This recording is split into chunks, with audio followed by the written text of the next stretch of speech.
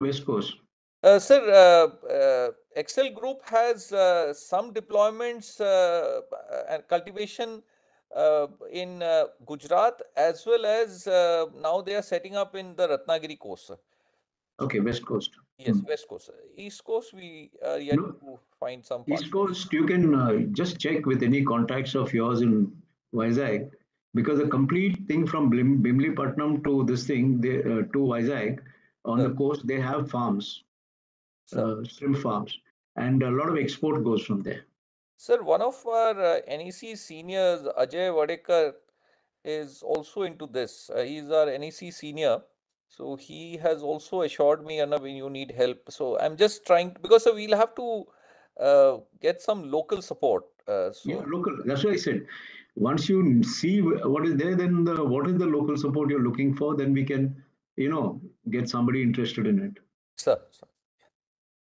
So we are also working with a livelihood expert because we also have to provide something for the local community there, sir, because there has to be something in return for their support.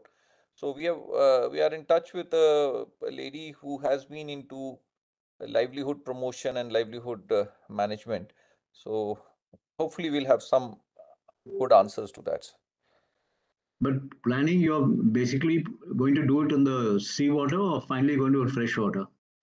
Sir, it has to both, but I mean, I am looking at one immediate stage where that entire seamless data coming to our server and the analysis and those pre-processing those issues, and also, sir, continuous data monitoring, those require a bit of.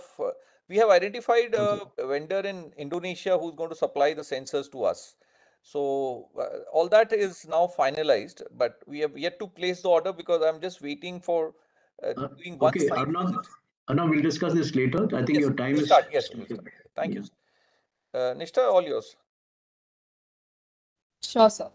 So, hi, good morning, everyone. Welcome to the day two of the webinar. So, this webinar is being conducted by the MRC team for the summer interns that we've had for quite a long time now, for almost 2 months. And the internship ended just yesterday. And post that, we've decided that we'll allow our interns to share their projects, the outcomes of the projects that they undertook while interning at MRC. So keeping that in mind, today is the day two, and we'll have day three and day four tomorrow and day after, where not just the interns, we also have our fellows who will be presenting. And similarly, we had presentations by our interns and fellows yesterday. So summing up about yesterday, we had some really good presentations by our fellows, including Sanskar Soni and Romit Kavre, both of whom presented on topics including MSP and sediment classification, respectively. Then we also had good presentations by interns from IIT Delhi, including Akshita Mangal. And then we also had Akshay Mondal from IIT Kharagpur, who had presented details on wind and precipitation noise in the 3D ambient noise estimation model. So going forward on the day two, we have presentations from our interns, and the most like the broader topic of today's presentations is going to be area production and yield analysis and climate change. So with now I would like to call Soumya from IIT Delhi to present the outcomes of her internship that she took under MRC's guidance. And the topic for her presentation is going to be Android application for APY analysis of shrimp farming tool demonstration. So, Soumya, you can start your presentation, please.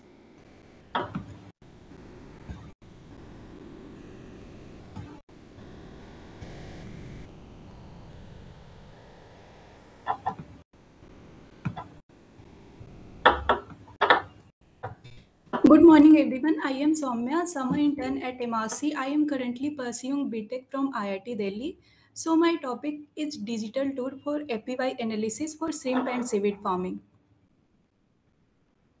So the flow of my presentation start with introduction and its objective, and then working of the Android application. Next area yield production trend and yield parameter relationship, and then usage and application, and last the graphical user interface of the tool and its demonstration. So talking about the aquaculture, it is a rapid growing industry that plays a vital role in the meeting of global demand for seafood. The study aims to conduct APY analysis, that is area production and yield analysis, focusing on aquaculture in the Indian Ocean region to determine a sustainable growth rate. So the main objective of this project is to develop an Android application for APY analysis for shrimp and seaweed farming. So the application aims to provide farmers and researchers with a user-friendly interface to analyze and predict area production and yield for the same. While leveraging the power of mobile technology, the application aims to enhance accessibility and convenience, allowing users to access the result on their smartphones. So talking about the tools, the APY analysis tools offers mainly two functionalities, available data analysis and parameter-based analysis. So the first part of the tool, available data analysis, allows farmers and researchers to analyze growth trends, identify regions with negative growth patterns, and assess investment risk. Next is the parameter-based analysis. It involves in establishing and verifying relationship between yields and various parameters influencing production. So the farmers and researchers can determine optimal parameters values for maximizing yield and promoting sustainable farming practices. So the working of the Android application involves that it is developed using Android Studio IDE, which provides a comprehensive set of tools and features for building Android application. It utilizes Amazon Web Service, that is AWS, for cloud storage. The relevant data required for APY analysis, such as growth trends, environmental factors, and farming parameters, all the required input parameters are stored on the cloud. uh, it uses API calls to retrieve real-time data from the cloud storage. This eliminates the need for manual input of parameters by farmers, such as uh, farming parameters, as the application automatically fetch the required data for the same. Next is its user-friendly interface. It is designed with a user-friendly interface, making it easy for farmers to interact with the tool. The uh, interface includes clear navigation instruction and display for API analysis result. So the first part of the tool is area yield production trend. It examines growth patterns in area, yield and production. It assesses instability and risk by identifying regions with negative growth pattern or high variability in production. So the input required in this part of the tool is the species name and the state, and the tool outputs the production growth rate and the area production and productivity CV and APY correlation, that is area dependence and area effect with their values. It also shows the graph, that is production area and productivity with respect to the year of that species of that particular state. Next part of the tool is yield parameter relationship. So it establish and verify relationship between yield and parameter affecting yield. It also identify the factor that influence the obtained yield in shrimp and seaweed farming. It is important to figure out the optimum value of this parameter to maximize yield. So the input parameter that we have to select is basically only the species, and it basically live fetch the other input parameters through API calls like temperature, stocking density, salinity, pH, and like that. And the tool output growth rate and expected survival rate and whether it is optimal or not. It basically shows all the observation related to that. Next, talking about its usage and application of the tool. So first, it allows real-time data analysis and in stability and risk assessment. This enables farmers to make timely decision and adjustment to optimize their farming practice. Next is the parameter-based analysis. It establishes and verifies the relationship between yield and parameter affecting yield. So they can optimize their parameters to maximize yield and profit. Next is it allows estimated production and yield on the input parameter. So this information helps farmer to plan and forecast their production, allowing for better research allocation and decision making. So this tool can be utilized by various stakeholders, uh, including shrimp and seaweed farmers. The primary users of the tool are the farmers themselves. They can utilize the tool to analyze and optimize their production and yield. Next is the researcher and scientist. Researchers and scientists in the field of aquaculture can utilize the tool for the data analysis and research purpose. It provides them with valuable insights into growth patterns, yield parameters, and the overall performance of shrimp and seaweed farming. Next, consultants in the field of shrimp and seaweed farming can also employ the APY tool to assess the performance of farms, identify areas for improvement, and provide strategic recommendation to optimize production and profit. Next, industry association and organization involving in this field can also use this tool to gather data and insights on the performance of shrimp and seaweed farming at a regional or national level. So this information can be used for industry analysis, benchmarking, and policy making purposes. So this is the tool graphical user interface. So the first page shows the index page where we have to select the species, whether it is shrimp or seaweed we want to know about. And next is the selecting the option of state and species for which we want to know about. And after clicking on the calculate button, it shows the result that I mentioned in the previous slide, that is production growth rate with their values, areas, production and productivity CV, and with the option with their graph. Next is the demonstration of the tool.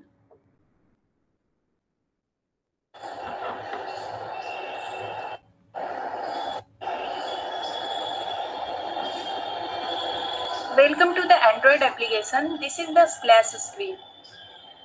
Next is the first page that shows the button Get Started with the tool. After clicking on that, here is the registration page that will ask for name, email, phone number, password for successful registration. In case of existing user or already have an account, there is a sign in option at the bottom of the page. After clicking on that, the page for signing in appears and it asks for email and password. After entering required details, it can be signed in and we get an index page where there is option of shrimp and seaweed. So suppose I want to go for shrimp. Now there is both the option area yield parameter, area yield production trend, that is APY trends, and yield parameter relationship. So suppose I want to know about area yield production trend, that is APY trends for shrimp. So after clicking on, next we have to select the particular state and species.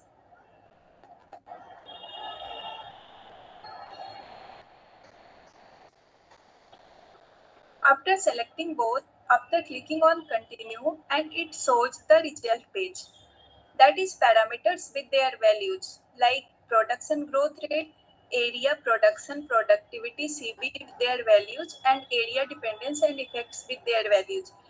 It also shows the production area productivity graph with respect to year of that particular species and state. After clicking on production visual, the graph appears.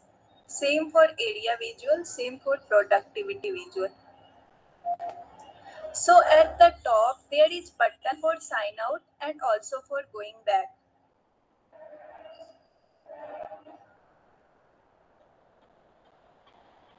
So next I want to go for yield parameter relationship for shrimp. So clicking on the second button, it will ask for selecting a species of shrimp. After selecting the species through API calls, it will fetch required input parameters and then it shows the entire observation, including expected survival rate like that and whether it is optimal or not. So this is all for shrimp. Similarly, we can go for seaweed after clicking on that button. So if we want to sign out, here is the button at the top right side of the screen. After signing out, this page will appear. where there is option for signing in again and visit again.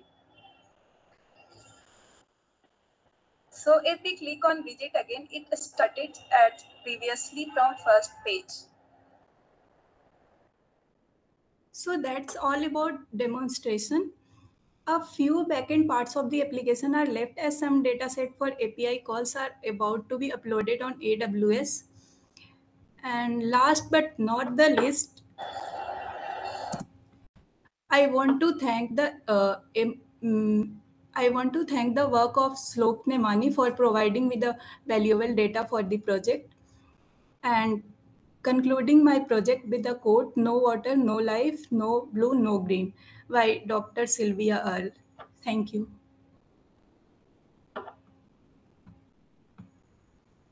Thank you, Soumya. Thanks for your good presentation. Now, before we move on to the next set of presentations, I would want to communicate some ground rules for all the presenters today. All interns must note that the following. All interns must note the following and adhere to the time limit that has been allotted to you. So the first thing is that the duration of your presentation must not exceed 15 minutes. Second is that we will take all the questions at the end of all the presentations, and I have already shared a Google document link in the chat section where you can visit the Google Doc and put in your questions over there. There's a table made. Third is that each intern must introduce themselves and talk about their affiliations and the research project that they are undertaking while they were interning with MRC. And fourth is that 2 to 3 minutes between each presentation is accounted for extra time and the takeover by the next presenter. So these were certain points that I would request all the interns to keep in mind before they start with their presentations. So next, I would like to call Balaji from IIT Kharagpur, who will be making a presentation on the topic Digital Tool for APY Analysis of Carp Farming and Demonstration. So Balaji, you can take over. Yes, ma'am. Thank you. Good morning, everyone. I am Kotindi Sai Balaji, a final year undergraduate at IIT Kharagpur from Economics Department, now currently working as an intern at MRC. My project at MRC is about digital tool for API analysis of carp farming. In this presentation, I will be following these contents: introduction about my project, about the fish species I have focused on, methods followed to produce carps, analysis of carp farming in India, future scope and demonstration of my digital tool I have developed. Moving on to the introduction, we know there are two types of water resources, namely marine, freshwater. In this project, I had mainly focused on freshwater resources. In India, over 70% of people live in rural areas where the main occupation is agriculture, but inland aquaculture makes significant contributions to their livelihood. About 85% of this aquaculture is contributed by carp, and carps are economically valuable inland fisheries which have very high demand. This is the reason that I have focused on these carps species and farming, specifically Catla, Rohu and Mrigal species, also known as Indian major carps. And why this analysis and APY tool? Well, because the data analysis provides many other growth patterns that from traditional approach, vary from traditional approach, and the tool area production yield provides quantitative and quantitative information about the parameters required and how they are related. Now moving on to the carps that I have concentrated. Here the three carps, Catla, Rohu and Mrigal, are almost similar size, and the color of these carps are also non-distinguishable, as they have very minor differences that may or may not be detected without naked eye, without prior experience. So developing a fish detection will be really helpful to the farmers and farm owners.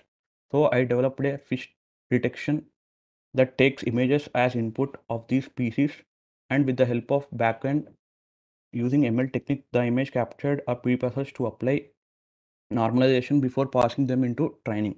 These preprocessed data is trained using image classification, specifically fine-tuning technique on top of with transformer, vision transformer, and gives an output of which species that image belongs to.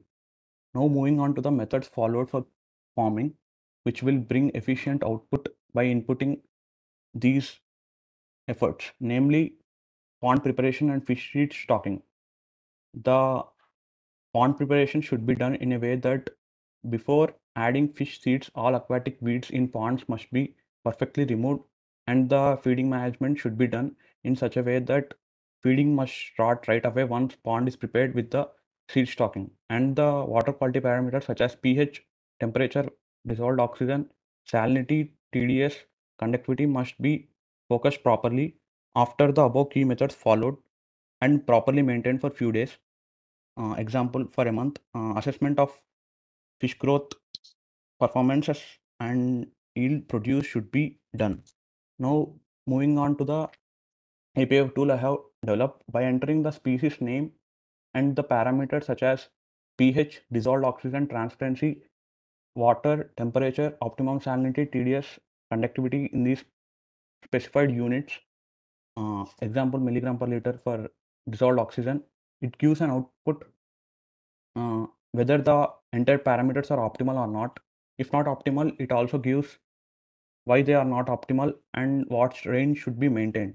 This tool will be helpful to the farmers and stakeholders by making their work easier and also helps them how parameters are correlated. These are the important observations about the optimum parameters. The pH should be maintained from 6 to 9 pH for all the species.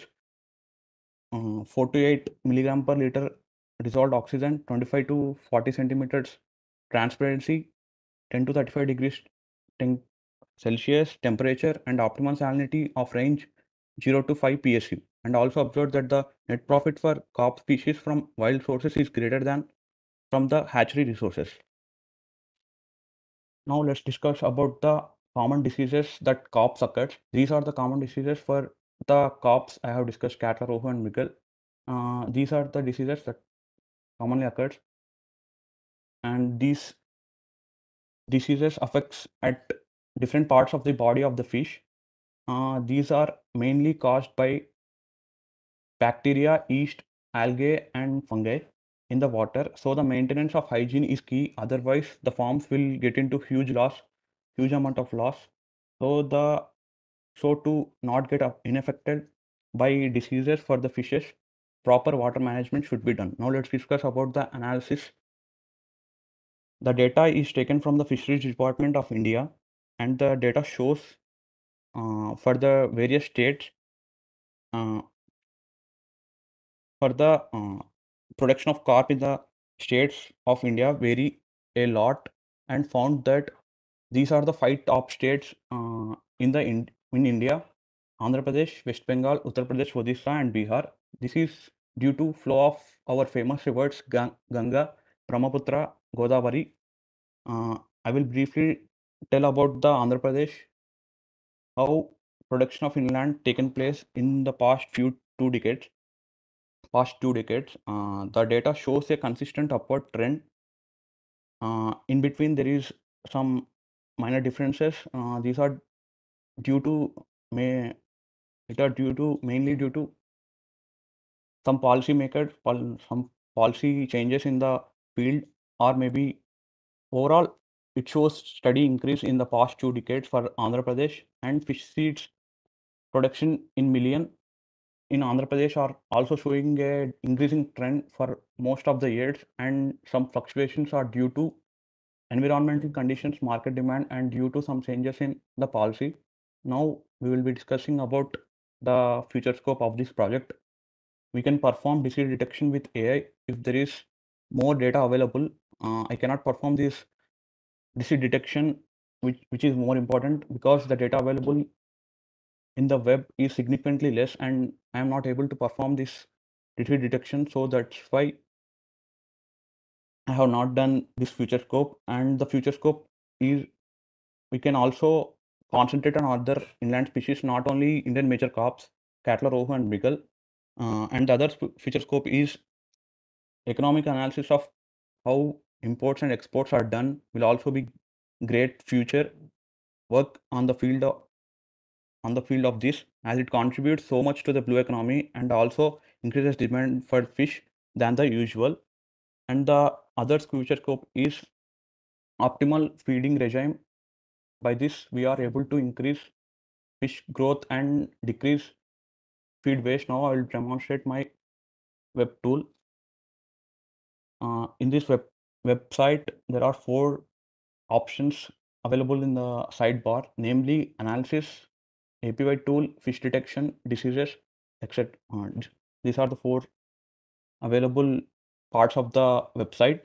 In the analysis part, there is overall graph shown, and it shows how the trend is going on for the year 2023-2022, and by selecting on which state we want to, it will show the 3 required parameter, and it will show the graphs of these 3: production of inland fish seeds produced for the past 2 decades, growth rate percentage, and a brief summary of the 3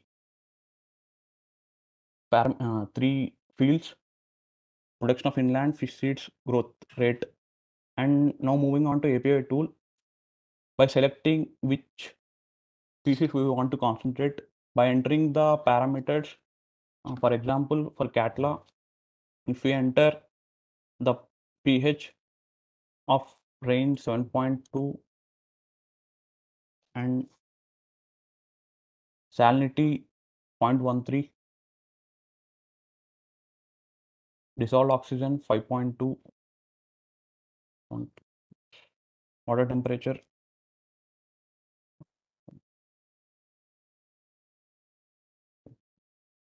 total dissolved solids, and conductivity. It will, by clicking on the submit button, it will show whether the farming is optimal or not, and it leaves a message for the optimality.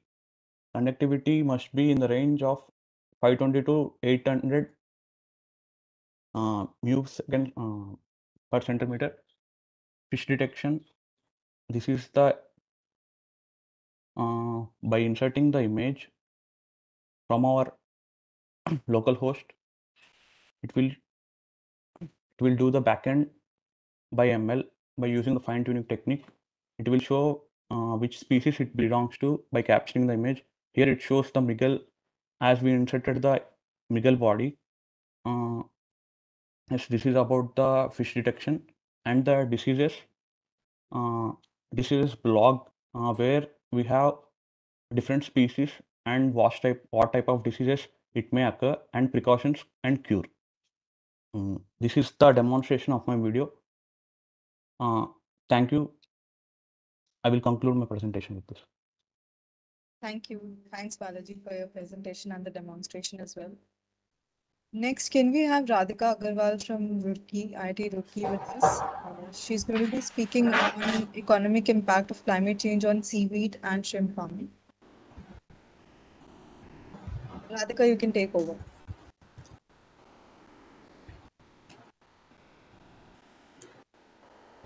Hello everyone, myself Radhika Agarwal, and I am from IIT Roorkee, currently pursuing economic sciences.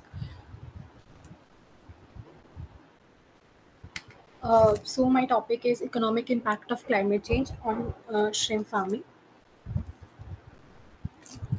These are the contents of my slides. Introduction to shrimp farming, effects of climate change, shrimp production area under cultivation of India, study and work, conclusion and references. So, shrimp farming is an aquaculture business that exists in either marine or freshwater environments, producing shrimp for human consumption. So, these are the water conditions which are required from shrimp farming. So, climate change has a very great impact on shrimp production and the exports of shrimp. And so, here, how are we assessing the climate change? Climate change refers to long-term shifts in temperature and weather patterns. And because of these things, climate change we are assessing is, by increased greenhouse gas emissions leading to hotter temperatures, intensity, and changes of precipitation events, rising sea levels, and changes in acidity and salinity of water bodies. In our study, we have included 7 states of India, namely West Bengal, Odisha, Andhra Pradesh, Kerala, Karnataka, Goa, and Maharashtra. The below map shows the production and the area under cultivation statistics of these states.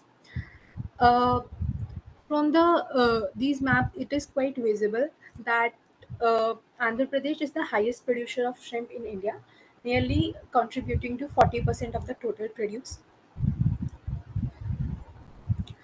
The production and growth of shrimp depend upon various factors and majorly upon the water quality parameters like temperature, water salinity, pH, dissolved oxygen content, feed quality, water depth level, ammonia and nitrogen concentration, and carbon dioxide concentration. So water temperature should be in the range 26 to 32 degrees Celsius for optimal growth. pH should be in the range of 7 to 8.7. Salinity should be between 10 to 25 ppt. Dissolved oxygen should be between 3.5 to 4.5 ppm. And carbon dioxide concentration should be less than 10 ppm. So I have used a statistical model for the study and which proposes various hypotheses, and this table shows the hypothesis which have been proposed. The next table shows the hypothesis, the correlation coefficient, and the conclusion or the result which we drew from the data which we collected. So, first hypothesis was production of shrimps have a positive impact on greenhouse gas emissions. The correlation coefficient was 0.25, and the hypothesis was true with mild positive correlation. The second hypothesis was intense rainfall has a negative impact on the production of shrimp. Coefficient was minus 0.33 with, and the hypothesis is true, and it showed the mild negative correlation. And third hypothesis was production and exports of shrimp are positively related. Its correlation coefficient is 0.41. Conclusion was that the hypothesis is true, and it has moderate positive correlation. And next hypothesis was high rainfall has a negative effect on the exports of shrimp. The correlation coefficient is minus 0.43, and the hypothesis is true with moderate negative correlation. Let's move on the interpretation of these results. So the first one is that production of shrimps has a positive impact on greenhouse gas emissions. By this, we mean that as the production and area under cultivation of shrimps increases, greenhouse gas emissions also increase. The reason for this is that a lot of mangroves are being cut down to convert them into shrimp ponds, as the demand for shrimp is increasing day by day. Because of this activity, a lot of greenhouse gas emissions take place. The above results show that there is a positive causality which runs from production of shrimp to greenhouse gas emissions. But previous studies have also shown that there is a negative causality which runs from greenhouse gas emissions to the production of shrimps, implying that if greenhouse gas emissions increase, the production of shrimps also decreases. So we can conclude that there is a bidirectional causality between production of shrimps and greenhouse gas emissions. Moving towards interpretation of next hypothesis, intense rainfall has negative impact on production of shrimp. This hypothesis is true, and according to the result, it shows mild negative correlation between high rainfall and production of shrimp, as the greenhouse gas emissions are causing excessive warming of climate, due to which more moisture is held in the atmosphere, leading to heavier rainfall. The changing climate alters the atmospheric pressure systems such as jet streams, hence affecting the precipitation patterns, because jet streams and winds play crucial role in determining them. Rainfall leads to decrease in 5 to 6 degree Celsius of temperature in the environment. It can be much lower in massive low pressure systems. So shrimps are cold-blooded organisms, and they adapt the temperature which is of the environment. Because of this, body temperature of shrimps might decrease, and it might lead to their death.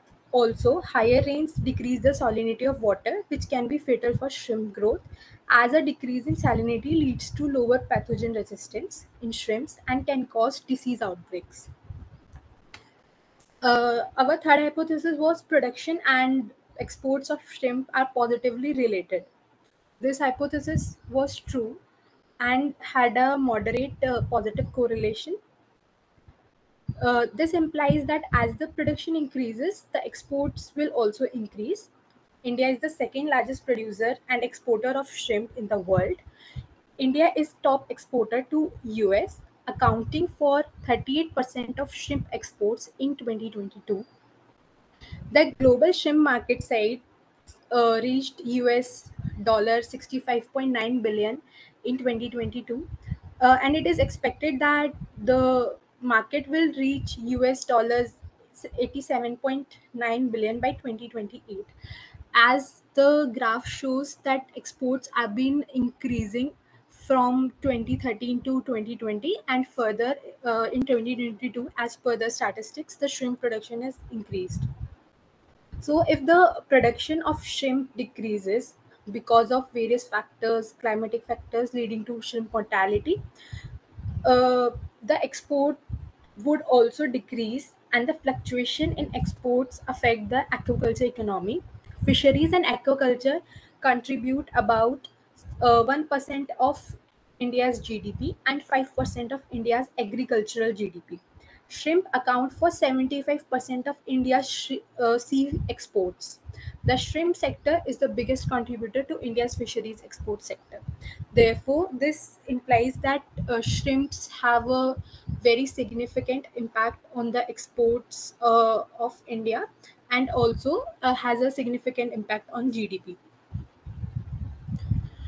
Another result which proves the hypothesis high rainfall has negative effect on the export is true, but we also say that this relation is not direct but has an indirect impact, as in as the rainfall increases, export quantity decreases, because as the intensity of rainfall increases, the production decreases, as proved by the above hypothesis. And because of decrease in the production, exports would also decrease, and because of this we can conclude that high rainfall has a negative impact on the exports. This flowchart depicts how exports can have a as well as direct, how exports can have an indirect impact due to greenhouse gas emissions, and direct impact due to production of shrimps. The greenhouse gas emissions are responsible for climate change as well as changes in water parameters. The water parameters like temperature, salinity, dissolved oxygen level, and pH get easily altered due to climatic variations.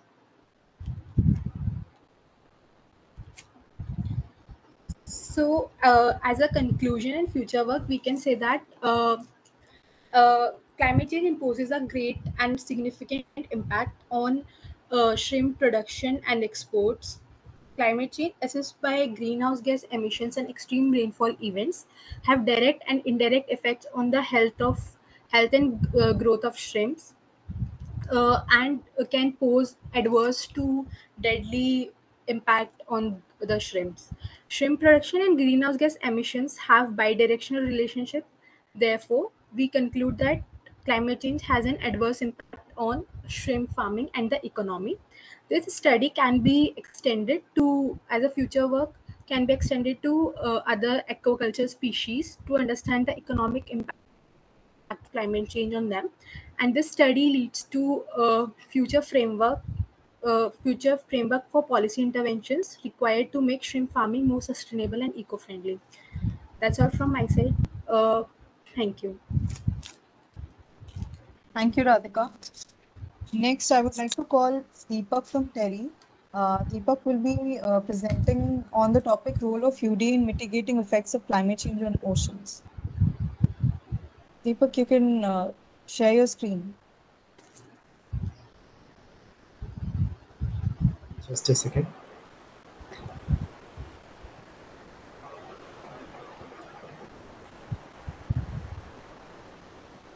Yeah. Am I visible and audible both? Yes, you are. Yeah. So good morning to all. My name is Deepak Kumar, and I'm pursuing sustainable development in the field of from the Energy Resource Institute, New Delhi. So at MRC, I'm looking at the role of UDA in mitigating effects of climate change on oceans. So here's a peek of what my content table might look like. Introduction, indicators of climate change, methodology, study area, findings, and need of UDA. So sorry to start you all with a gloomy picture, and with actually it means no disrespect towards the Paris Agreement, but it's not enough. The 1.5 degree that unanimously was agreed at COP21, would it suffice with respect to oceans? This is a pertinent question that needs to be asked even further now. So coming back to the introduction, we all know that huge role that oceans play into Earth and life itself. Like they play a vital role in Earth's climatic system, storing and transporting heat, fresh water, and carbon, just to name a few. Now, as we all know, because of emissions of greenhouse gases since the Industrial Revolution, the Earth has been heating up, and most of the heat has been stored by the ocean itself. But the thing is, with vast mass and heat capacity, ocean circulation and interactions with atmosphere have a profound impact and climate variability and changes. So the ocean, as the ocean changes, its impact on the atmosphere and our human life will change as well. And it's we are not talking about change, a change of 1 degree or 2 degree. Even 0.1 degree would lead to changes which would be catastrophic in nature for the humankind and all the marine organization and the ecosystem itself. So why indicators? So because these are the more plausible sources to identify what has been happening because of the greenhouse emissions. Indicators such as ocean acidification, oxygen depletion, pollution, and other stresses are creating complex and unpredictable interactions. This is the gist of thing: complex and unpredictable interaction, potentially leading to a drastic shift in ocean composition and functions. There has been policy about the oceans as well. Like UNFCCC in 2016 came up with this, and there's also the mention of Sustainable Development Goal under 14.3. So coming back to the indicators, so there could be a plethora of indicators that can be chosen from, such as algal bloom, phytoplanktons, coral reefs, coral bleaching. But I've incorporated these 5 indicators because of the factor of universality. As we all know, algal blooms and coral reefs are both limited with respect to their because corals actually do corals happen only at a specific temperature and in a photic zone, whereas sea surface temperature, ocean heat content, ocean acidification, dissolved oxygen concentration, and mean sea level is these are the factors which can be actually studied all across the globe, and they will show some or the other results as well. So coming to first indicator, sea surface temperature. The basic reason, as the greenhouse gas traps more energy from the sun, the oceans are absorbing more heat, resulting in an increase in sea surface temperature. For a better part of uh, the decade, it has been said that the sea surface temperature has been growing around 4% for the depth of photic zone, 0 to 200-meter depth. And at the top, for 75 meters, the rate of warming is 0.11. It may vary with locations as well. Coming to the second indicator, ocean heat content. This works on the same principle as the sea surface temperature, but compared to sea surface temperature and global mean surface temperature records, OSC shows larger signal to noise ratio and is less impacted by natural variability. Therefore, OSC is better suited to detecting and attributing human influences than other climatic records. But OSC has its own set of limitations as well. The first OSC time series was published in the year 2000. However, the early global OSC time series shows significant decadal variability, especially a warm period from 70s to 80s. So this is a few limitation, and it has been corrected in the year 2016 by changing from XBT to MBT. But as it is still in the process, it's as far as I'm concerned, this wouldn't hold the edge over sea surface temperature. Coming to the third indicator, ocean acidification.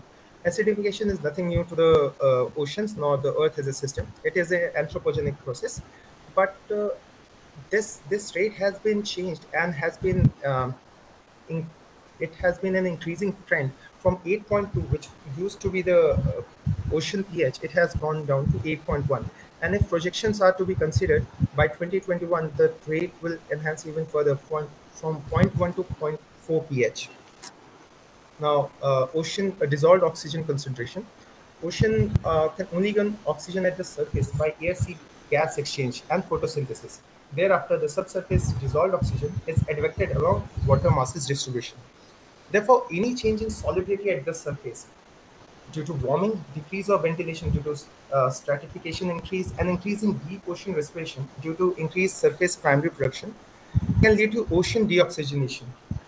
Uh, these two vary, as in if we try to figure out the dissolved oxygen concentration in the coastal regions, they wouldn't be the same, and they would not show the same trajectory and trend as compared to the mid-oceans region because of the local factors such as runoff, rivers, nutrients, and trade tides as well, to name a few. But still, the rate of decrease vary. But overall, if it has to be considered, the rate has been declining 2% over the last 50 years, and this has a huge impact on the marine ecosystem. Finally, the last one, mean sea level. This is the longest continuously operating ocean observation method. Is the measurement of mean sea level. As if you can see in the globe, it will be very hard to find any blue spot in here. This means that the sea level trend overall has been on a rise. It's simply a bad news for those countries, and it will be a bad news to all, but it will simply obliterate those countries which have a ground level similar to that of sea level. And if IPCC report has to be considered, from 1901 to 1919, the trend was 1.4 millimeter per year, whereas in the last 17, from 1993 to 2015, in just 17 years, the trend has increased to 3.2 millimeter per year. So this shows that the intensification has been going at a far more at a rate which is beyond any trajectory. Like for 90 years it was 1.4, and for 17 years it's doubled, more than doubled actually.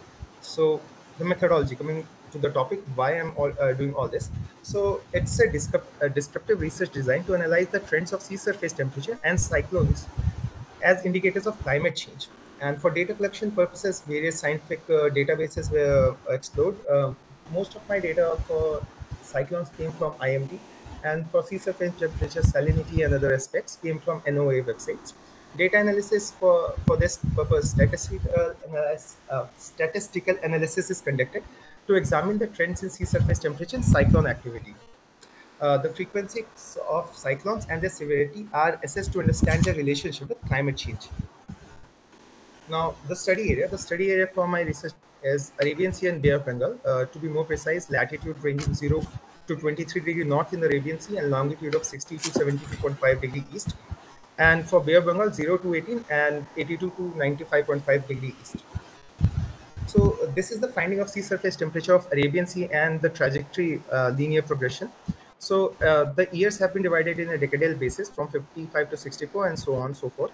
The sea surface temperature, as you can see from the data itself, it may not show a huge turnaround.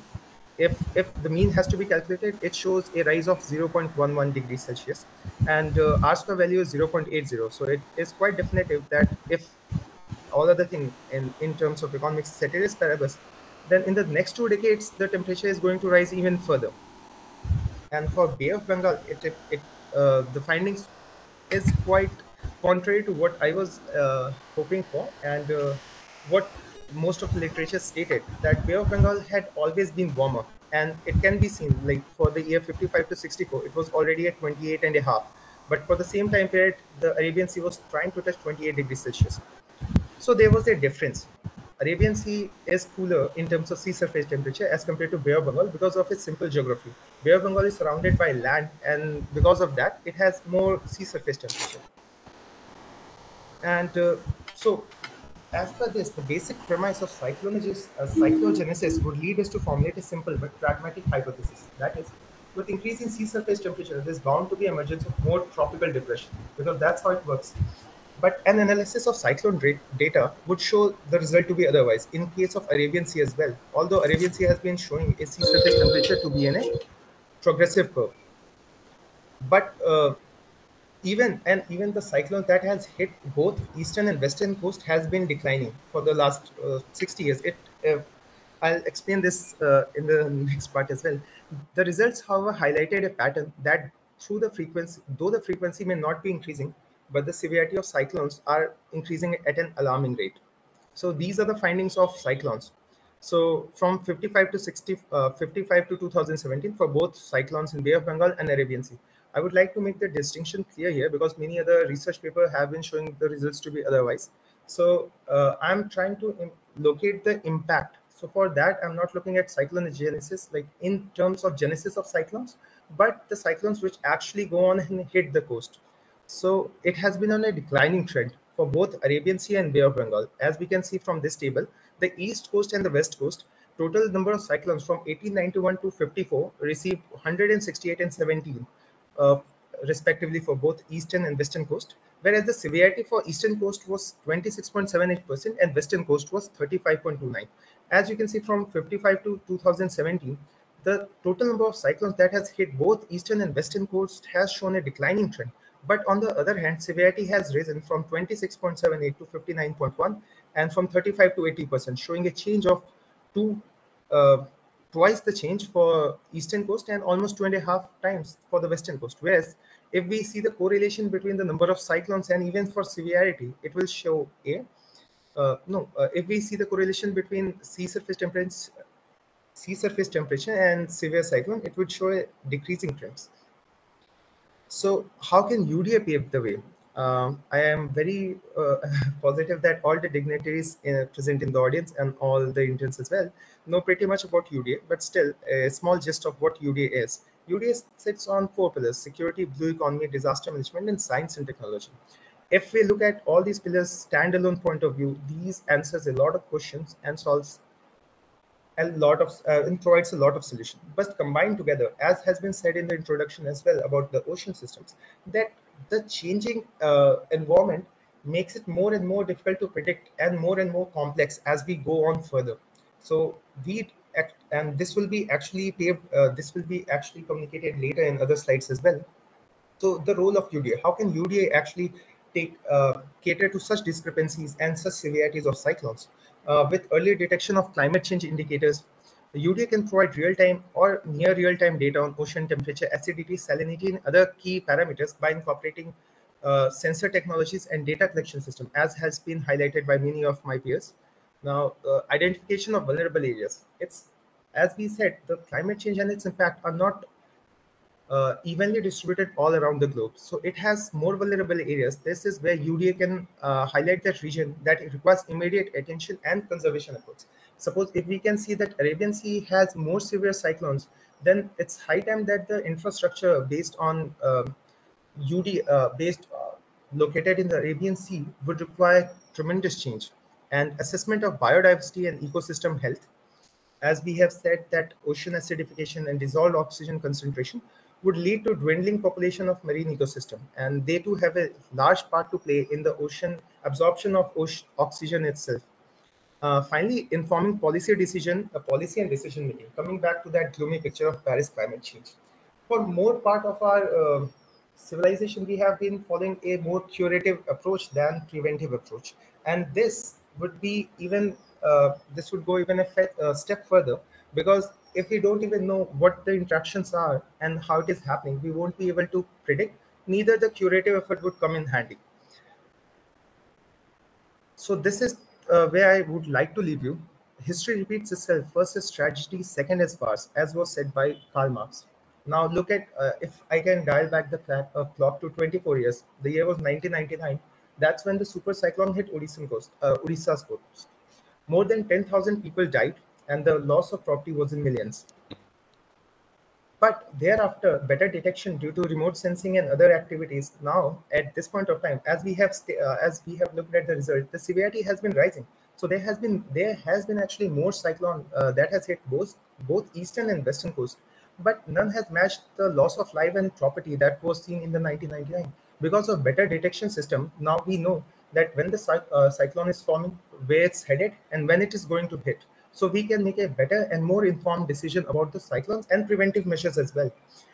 And coming back to the current year, 2023, talking about the intricate relation and the more complex relation. So 2023 is an El Nino year. That means for the Indian context, it will be going to be a year of scanty rainfall. But on the contrary, the news reports all highlight that North India has been submerged underwater. And why is that so? Because El Nino presumably, all the time it has been said, El Nino would lead to scanty rainfall.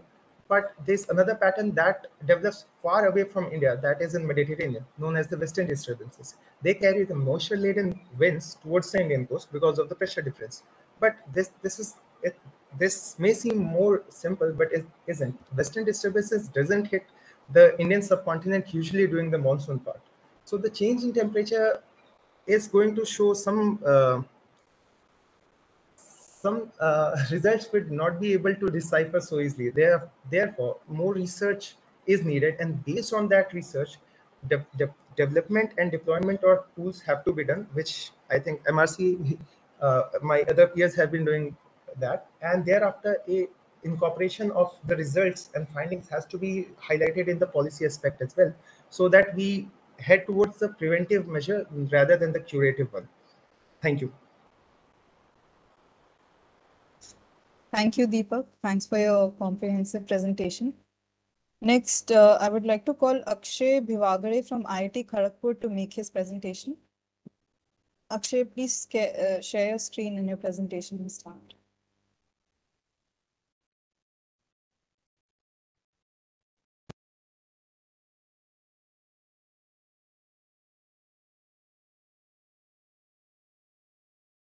Hello, good morning.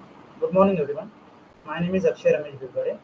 I am pursuing my MTech degree in Earth System Science and Technology, which comes under Center for Ocean, River, Atmosphere and Land Sciences.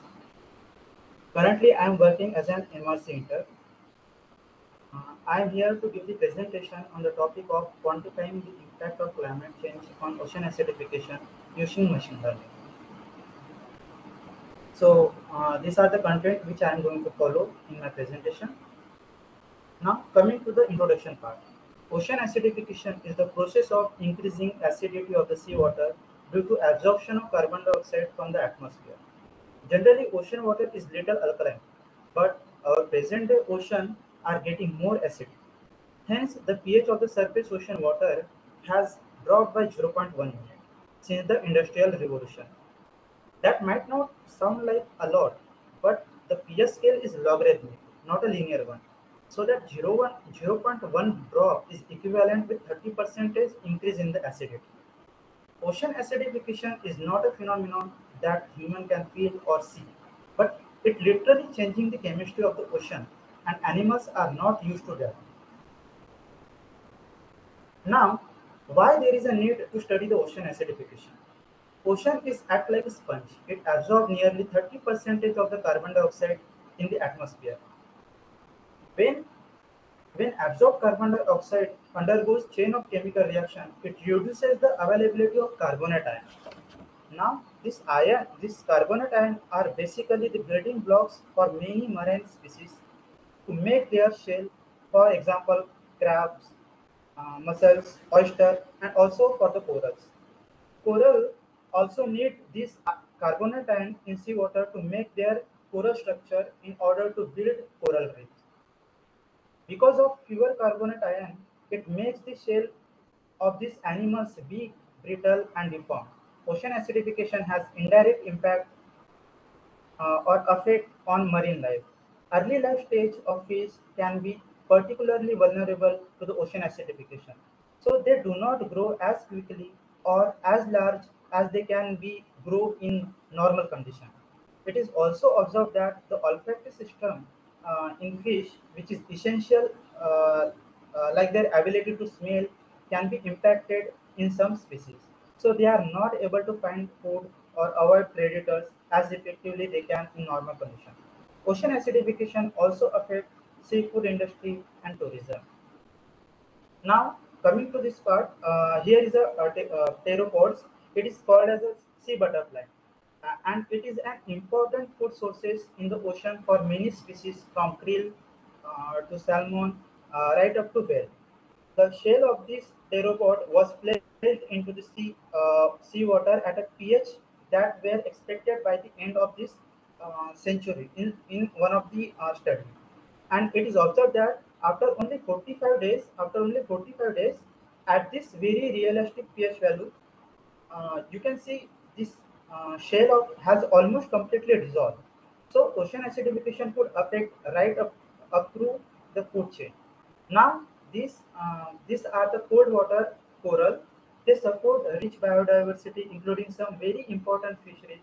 It is projected that by the end of the century, 70% of all known cold water corals in the entire ocean will be surrounded by seawater that is dissolving their coral structure. And same thing for healthy tropical coral.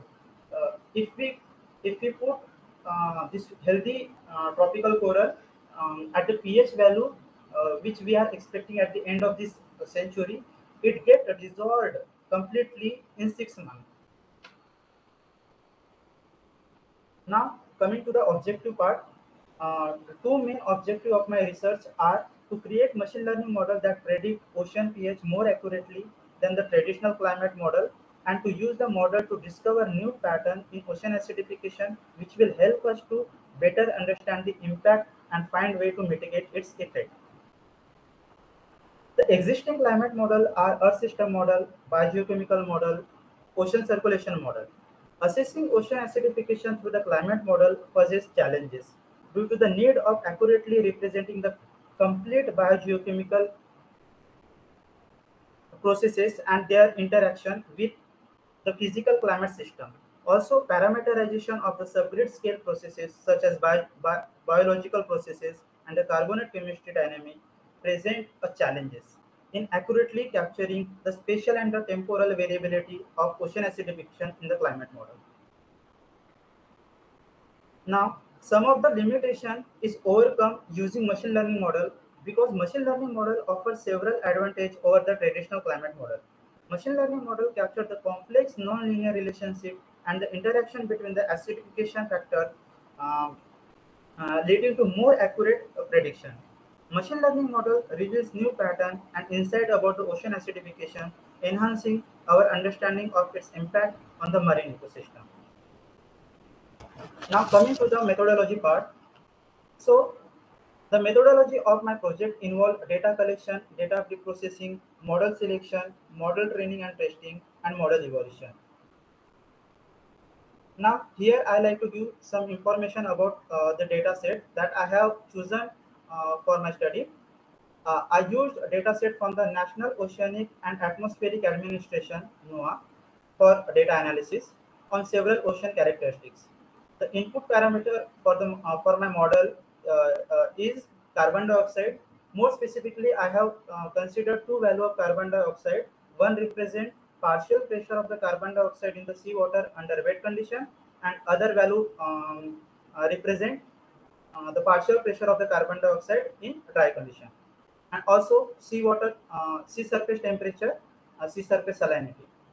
I mainly concentrated in Bay of Bengal region, more specifically in Indian Ocean region.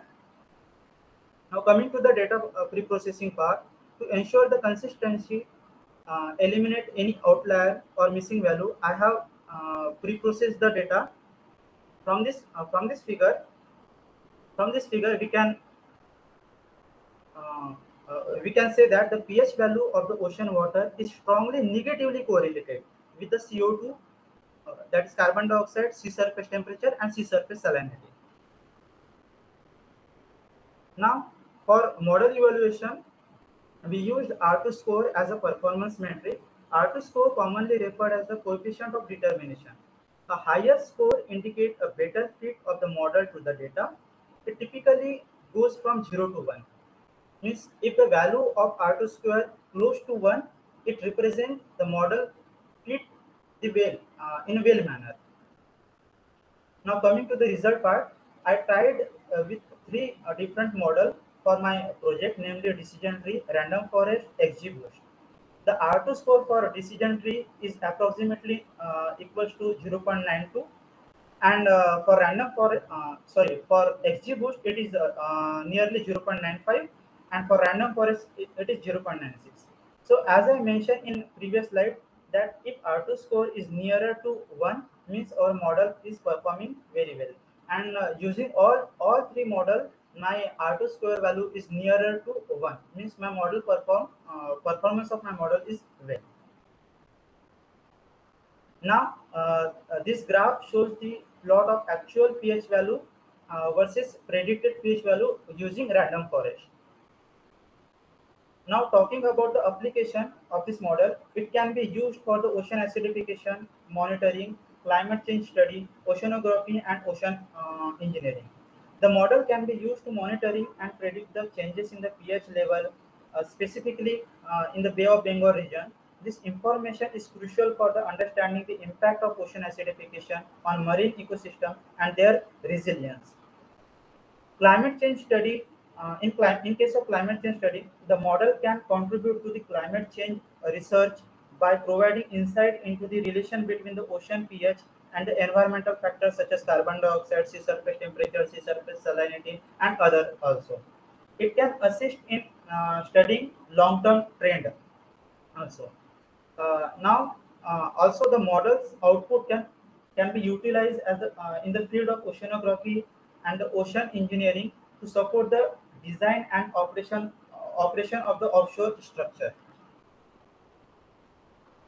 Now coming to the future scope, the expansion of this model to the other region, that is the model can be expanded to cover the additional oceanic region beyond the uh, Bay of Bengal by collecting the data from the different region and incorporating them into the model. We will get the pH value for that particular region. Also, it can be integrated with the real-time monitoring. By integrating the model with a real-time monitoring system can enable continuous tracking of the pH level in the Bay of Bengal region. This would provide up-to-date information for the environmental agencies, researchers, and the policymaker, allowing them to respond swiftly to change and make the timely decision. So these are my references I have used while studying this topic. And at the end, I conclude my presentation with the quote of Barack Obama. We are the first generation to feel the effect of climate change and last generation who can do something about it. Thank you. Thank you. Thank you so much, Akshay, for making us understand the impact and consequences of ocean acidification. Now we shall move on to the last presentation for today. I would like to call Kumar Naik from IIT Guwahati to share the learning outcomes of his presentation. Naik will be presenting on the topic climate change impact in the Indian Ocean region. Kumar Naik, kindly share your presentation with all of us. Thank you, you already have shared. You can take over.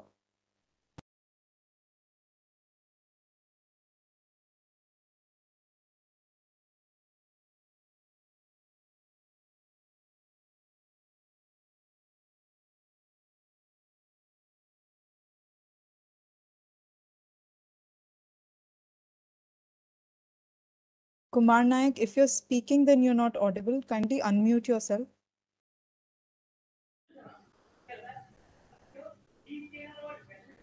Hello. Yes, you're audible now. Okay, fine. Sorry for that. Hello everyone. My name is Kumar Nayak. I am first year master student at IIT Guwahati. So today I will be speaking about climate change impact in Indian Ocean region. This was my flow of topic, and let us start with you. I will just give a brief introduction about climate change because earlier many of my fellow interns have given really a good explanation of climate change. So basically, the climate change refers to the long-term shifts in weather patterns like average temperatures or sea level rise, etc.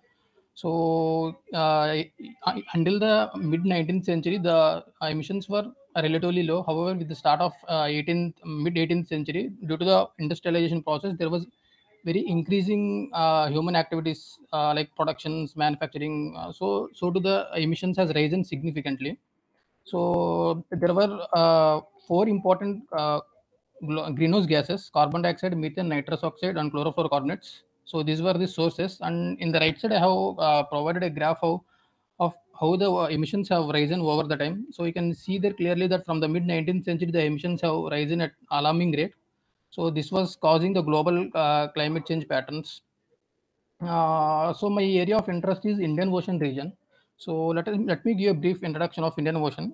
So geographically, it was landlocked except from southern part, and around third of the world population is living in this region, and also most of these countries were developing countries. And when coming to ecological significance, though it was rich in fisheries and marine ecosystem and marine biodiversity, most of the Indian region was still unexplored. So, in the upcoming future, there might be new species can be discovered as well.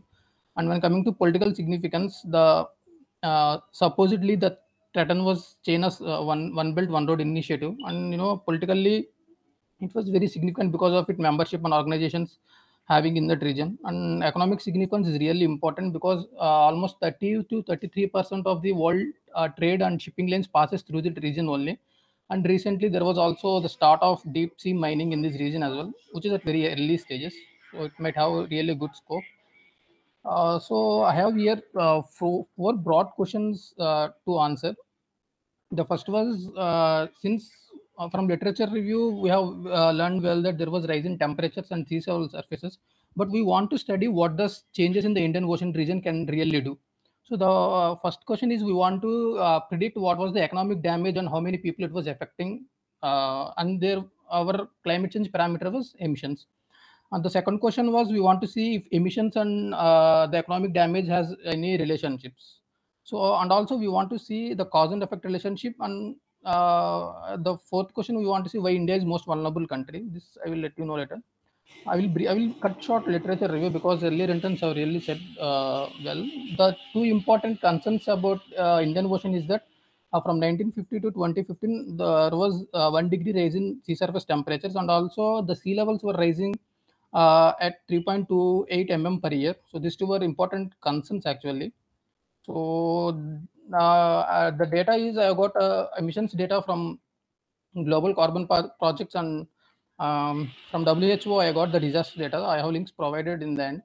So my methodology includes so I want to give clear that the data type I have is panel data. So basically the panel data is the combination of both cross sections. So here I have chosen 5 countries, and it was time series from 1976 to 2020. Since it is panel data, we have to go away with the general regression models we have. So we can proceed with fixed effect estimator and random effect estimators. So in order to proceed, what to choose between two, we need to go for Hassman test. So from Hassman test, based on the result obtained, if it is less than 0.05, then you can proceed with fixed effect estimator, and I've provided the governing equations here. And then to see co-integration test, there was one conditionality of to check the stationarity. The stationarity simply implies that there were three variables we have considered: emissions, economic damage, and total people affected, whether they were time variant or time invariant.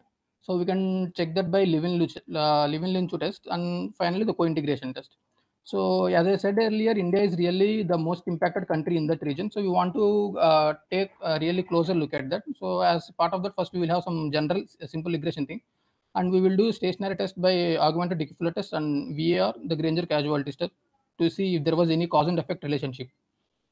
So here was a summary statistics from 1960 to 2021. So here are the 5 countries I have selected, and the 4 events, disasters that were impacted by the ocean in that region.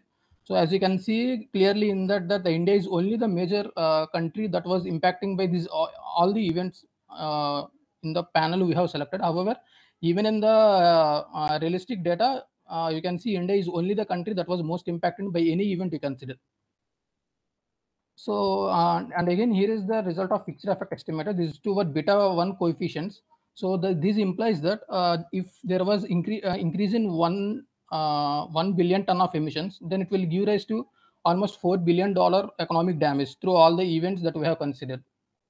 And also there will be 0.419 million people that will be affected by any of the events occurring in this region in the aggregate of 5 countries. I mean, the panel we have selected. So the Levin-Linchu test has shown the non-stationarity at level and stationarity at differences. However, I want to make a note that only emissions and economic damage has shown non-stationarity at level and stationarity at first difference. So the total people affected did not show non-stationarity at level. This is because as there was more increase in technological advancement and forecasting methods, so we were able to successfully replace the people from the affected area. So we have drastically reduced the death rates or total people, I mean, affecting in the region. So that is why this was not time invariant. So we were able to, I mean, we were able to bring down the total people affected to almost, in some cases it was 0, obviously. So that is why the total people affected did not show that condition. And the co-integration test we have done, it will be showing the long-term relationship. So since the economic damage and the emissions have shown the non-stationarity at level and stationarity at first difference, the co-integration test was done in the two variables only. So the Kawok integration test has shown significance at 0.001. So this was a very good result. So in order to validate this, I have also done the Westerland test. It was also shown the significance at 0.001. So what this implies is that both the emissions and economic damage occurring through all the events in that region will be long lasting. So they will be having a very long-term relationships. I mean, there can be more recurring, and this can be going long further. So as you have seen in summary table that India is really most affecting country, we want to have some closer look, and this was the results of the study I have done. So initially I have converted the data into log values to remove any high values, outliers, or to make it more easy for assumptions. So this was the regression values. So what does that mean? That 1% change in emissions will obviously gives rise to 1.75% of economic damage and 0.916% of total people affected. Both of these were significant values only. And as a move to see the cause and effect relationship, there was two more preconditions we need to check. The first was stationary state of stationarity test. For this, we have considered augmented Dickey-Fuller test. So again here, as in panel condition, we have seen only economic damage and emissions have shown non-stationarity at level. So here also, even in India's case, the same condition applied, because as I said earlier, the condition the total people affected has drastically come down with technological advances. In India's case also, that did not show the condition. The second was that we need to consider some specific lag value. This is because the casualty test, when we have done, it did not show any significant result, because there was some due to data constraints and for interrelations to the previous values. So I have to choose lag value, and all the log prediction criteria has shown optimal at lag 2. So I have proceeded with lag 2 only, and also to see if the model is stable, and also there was no autocorrelation. I have done a Lagrange multiplier test. So this was also validated. And as a final step, the Granger causality test, it has shown the p-value of 0.042. So this value was obviously less than 0.05. So what does this means that the variable we have chosen, emissions, is indeed best suitable to predict our model the total economic damage. So the result directly implies that there was some cause and effect relationship between emissions and economic damage, and we have seen the beta values of those.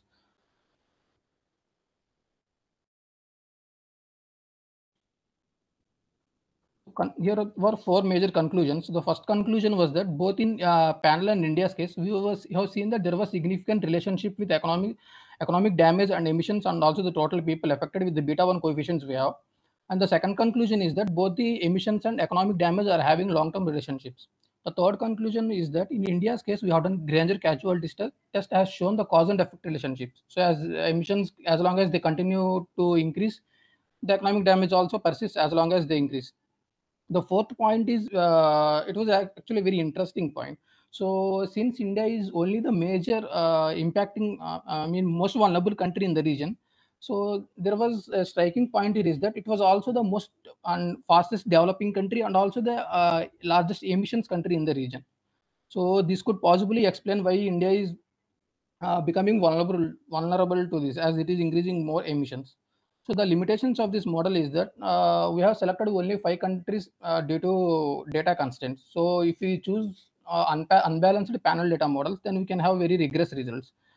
And second is that when any event occurs, any disaster occurs, we will be mostly looking at how many people affected or what was the damage done. However, we will be ignoring other factors, like say if there was any loss to the forest in the region, like mangroves. So the upfront cost or the future cost it will derive, such type of costs were ignored. So that might be helpful in predicting more values. So these were the limitations, and here was the data and references I have chosen. Thank you.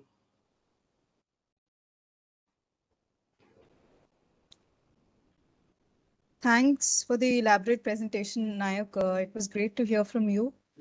So this was the last presentation of day 2 of the 4-day webinar, and that MRC is hosting for our interns and fellows, and we have some remarkable guests and dignitaries who have joined us. I would like to hand over to Arnab sir now. So please take over. Thank you, Nishtha.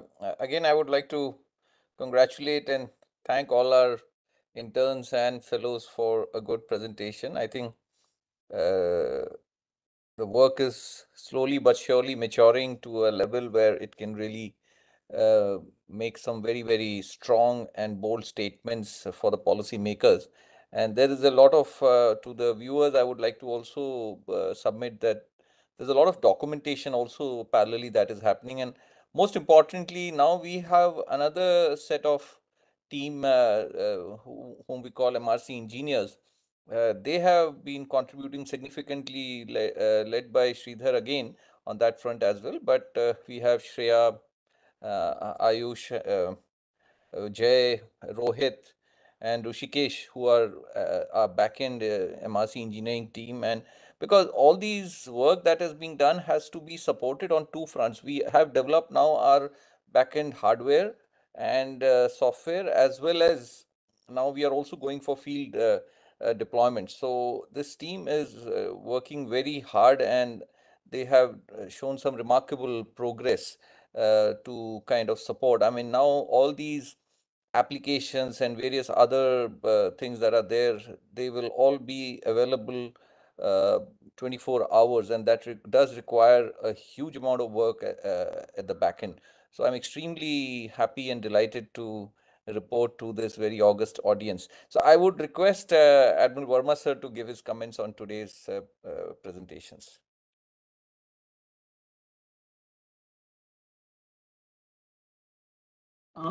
As usual, well done, MRC, and the interns have done a fantastic job. All of us, at least I know that climate change is taking place and it is disastrous, etc. But the quantification and the why, how to prevent it, etc., have given me a eye opener. I'm not, I mean, it's not my forte. So I don't think I'm a specialist, but just a few points. Again, I won't say an observations. I was very happy to see the on Android application for APNY by Somya. It's got multiple. I mean, it's got a very long use. I mean, it'll go a long way for use for the farmers. There's only one question there I had. You have name of the species and state. Now the state coastline is quite big. So how do you normalize the, all the parameters for that? In the sense that, say, Andhra Pradesh coast is pretty long. So southern area where the river things are, river outlets are there more, and the northern, will there be changes in the parameters that you're looking for? So how a single parameter for the whole area, coastal area, is it okay or not? I don't know. It's one of the doubts that I had. B, of course, when you go for real-time monitoring, maybe you'll be able to, get better. You can choose a graphical area. A geographical area can be chosen by the farmer on his Android and probably looked into. That's what I was thinking. But I'm sure your further work will take you there. I'm sure the further interns will add on to this application to be able to make it more and more versatile. The other thing was on the carp farming. I was very interested in seeing, I mean, I like fish. So when I saw all those fish there, it looked pretty good. And I didn't know that we have so much of thing. Now, what I didn't understand was you said that the hatchery and wild. In the wild, the thing grows. Now, what do you mean by wild? Is it lake or is it just or some area in the sea? That's what I didn't get. Because hatchery, I can figure out. It's some restricted area. It could be even a lake. But wild, does it mean open ocean?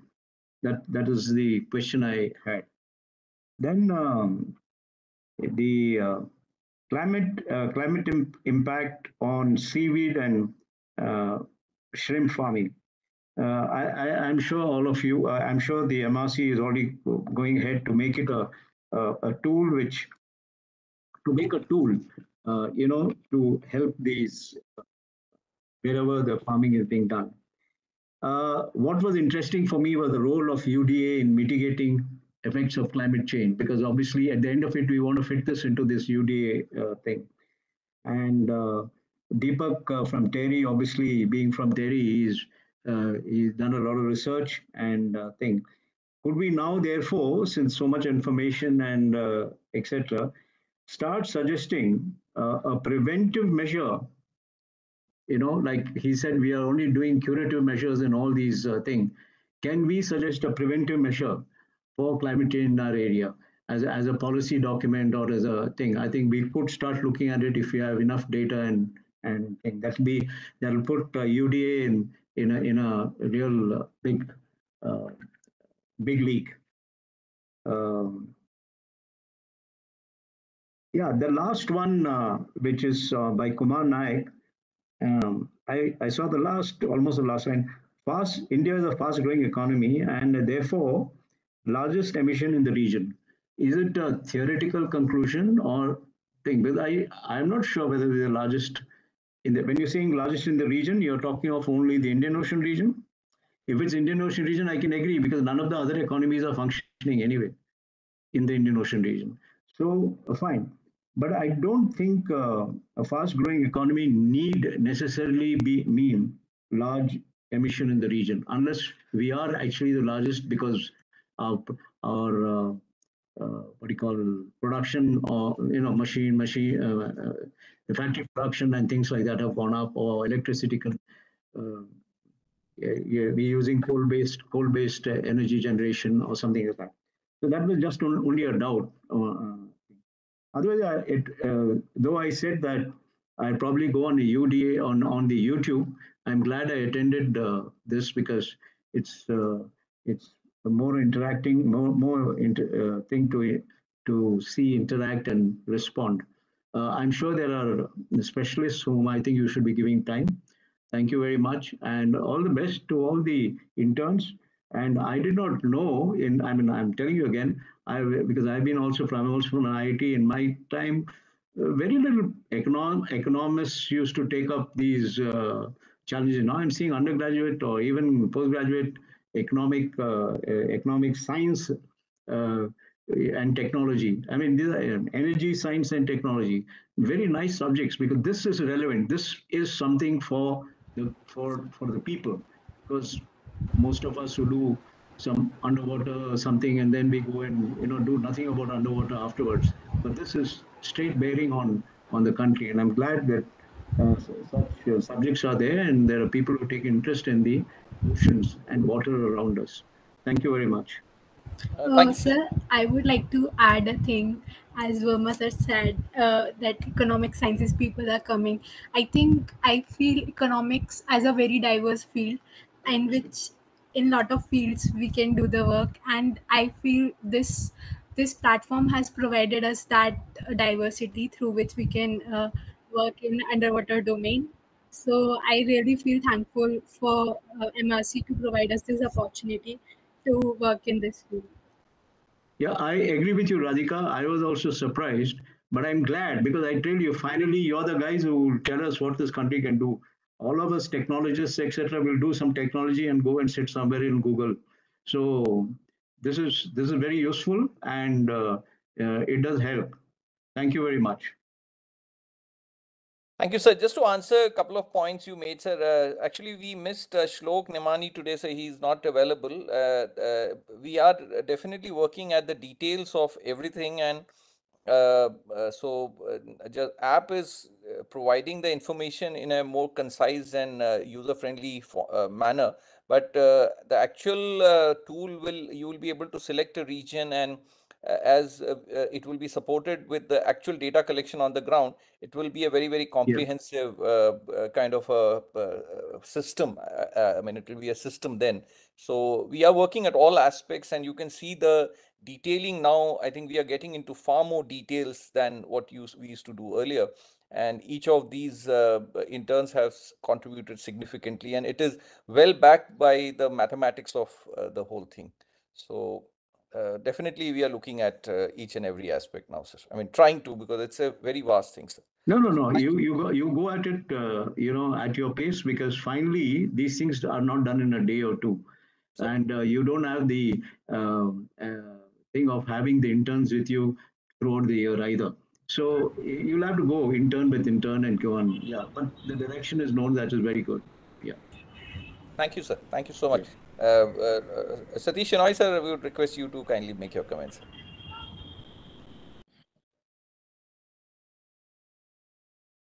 Thank you, Dr. Arnab, as well as the interns who participated in today's presentations. As I had mentioned yesterday, not only me, the other experts as well, that it is a very progressive way of looking at the things, and hats off to these interns for looking at the classical subjects in terms of new technologies and new way of thinking. Especially though I am from the field of ocean sciences, I never seen comprehensively somebody is looking at these problems from the point of view of AIML as well as using the ICT technologies. So that way, these presentations and the interns deserves appreciation and congratulations for their different way of thinking and different way of looking at these problems. Definitely, they are of more application oriented, though there may be some shortcomings and scope for improvement.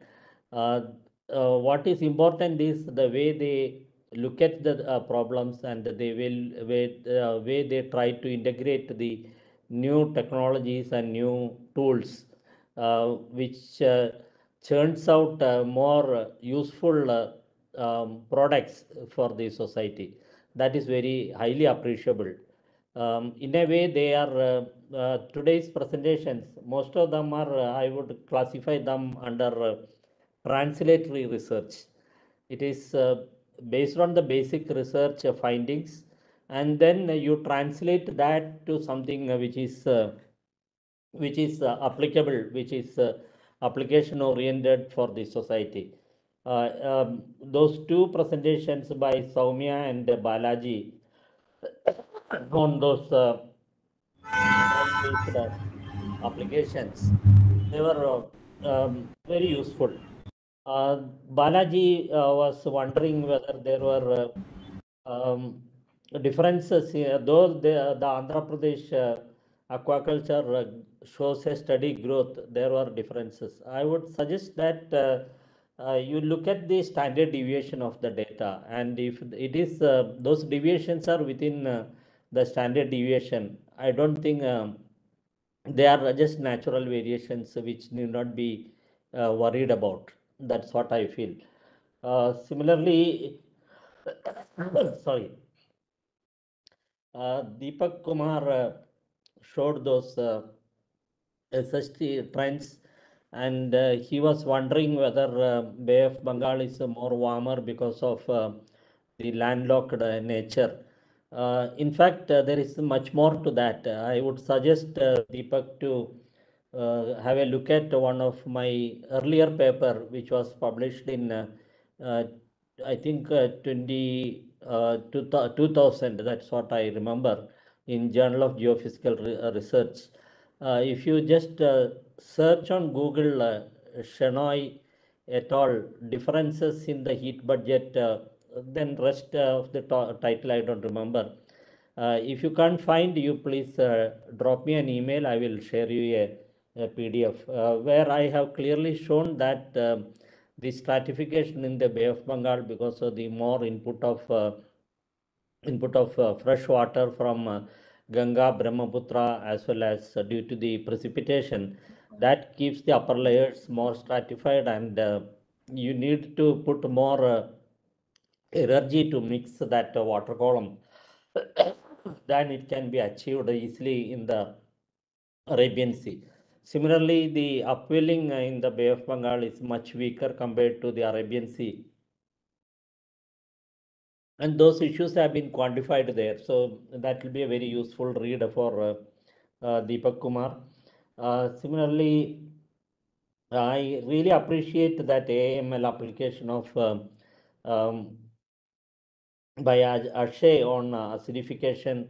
It is very useful, and he is trying to predict the acidification using. I would suggest rather than predicting acidification, I think you should concentrate more on predicting each of those parameters which leads to the acidification, especially the pH as well as and also the other associated parameters like nutrients, phosphate, silicate, oxygen, etc. Because acidification is sum total of many factors. So you may not succeed in single go if you are unable to get those each parameters which are involved, which are influencing acidification there. And the last presentation by Kumar Naik on the impact of climate change on Indian Ocean, and he has gone into the economic losses. That's very useful, and he has gathered a lot of data on storms and floodings, cyclones, etc. in India as well as the neighboring countries. That's a very, very useful and very informative presentation. In the nutshell, I really enjoyed these presentations, and I appreciate all the interns, and also I appreciate and congratulate MRC. MRC, I think you are expanding your horizons now by expanding the works through the interns in all fields of work. Not only just the when you came and spoke to me initially, I thought you are going to only work on underwater noise and underwater acoustics. But I can see that you are expanding your horizons now, and it's a good thing. Keep working on all aspects of ocean, and I wish all success for MRC as well as for the interns who completed their internships and made excellent presentations. I am sorry that I will not be able to join you tomorrow because I am going to travel to Chennai. So maybe some other time again we will meet. Thank you very much.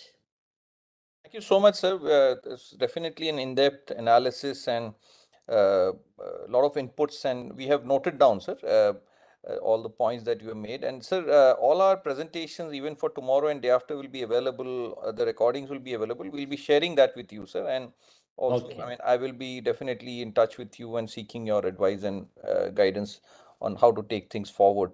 And actually, sir, in fact, in terms of selecting the projects, me and Sridhar, we do make a list of things that we request the interns to take up, but many times the interns also have some ideas, so we encourage them to kind of go ahead and work on the things. But the fellows who work with us beyond this are the ones whom we kind of direct them on what is the upcoming project and what they need to take forward. So, but definitely our aim is to have a calibrated expansion to cover the practical aspects and reach out, really be able to make some comprehensive policy recommendations. Before I request Soman Banerjee, sir, I think Soumya has raised her hand, so I would like to give her an opportunity. Soumya, please go ahead. Thank you, sir, for all your comments and suggestions. on Android application for APY analysis for shrimp and seaweed farming. I understand the parameters varying with the coastline of different states. So at present, we have the same parameters for all states irrespective of their coastline as it fetched through API calls for updated data. But for sure, for future work, we can also use different parameters for different state like major and minor parameters affecting for the APY analysis for shrimp and seaweed farming. Thank you, sir. Thank you, Soumya. Dr. Soman Banerjee, sir, I would request you to make your comments, sir, please.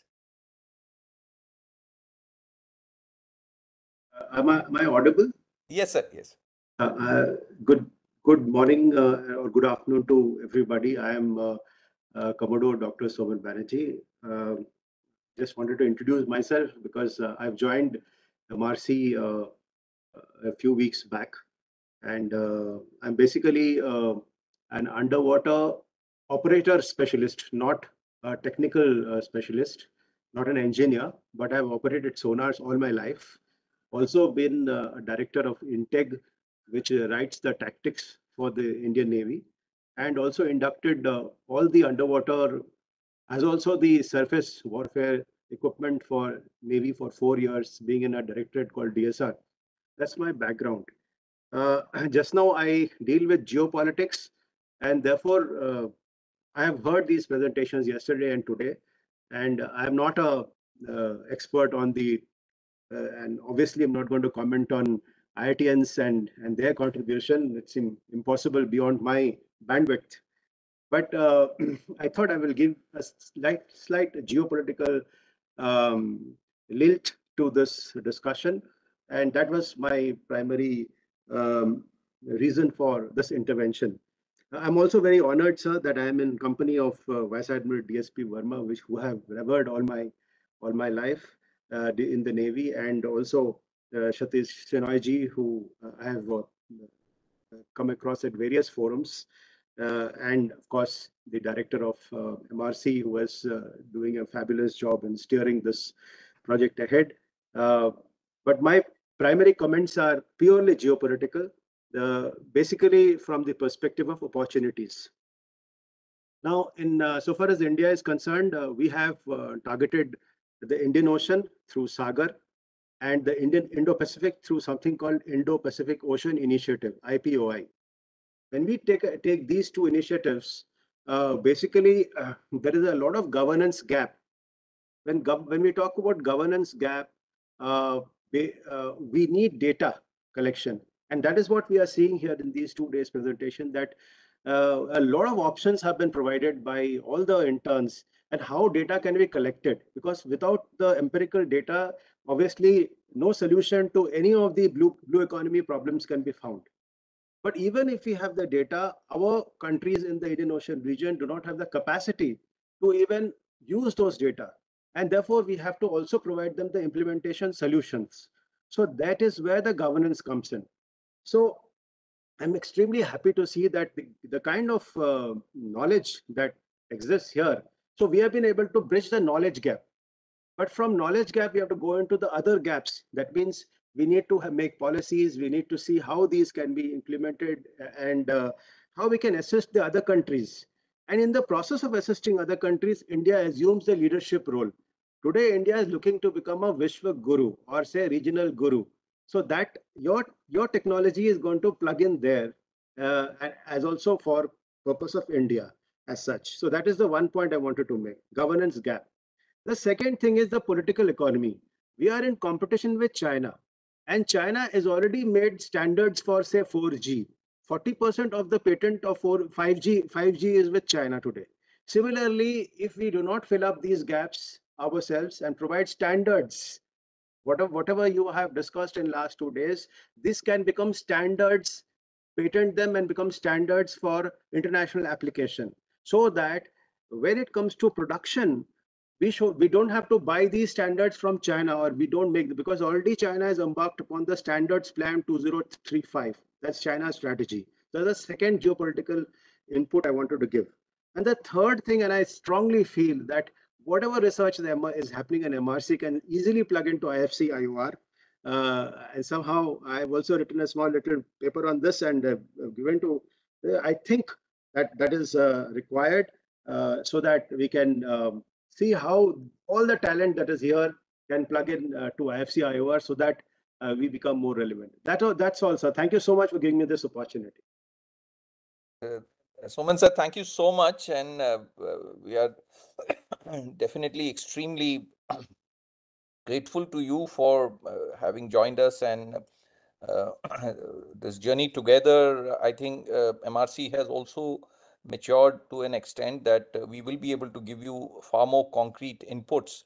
And you didn't mention that you have spent a lot of time with the Vivekanand Foundation as well as MEA, because that's very, very important part of your background also. And we definitely look forward to your continuous contribution in terms of your writing for MRC, and already you have contributed few of them which are extremely important and relevant. Thank you very much, sir. And we will definitely continue this interaction, and there are far more things which I want to share with you in terms of our future vision and how we want to take things forward. Anybody from the audience would like to make some quick comments?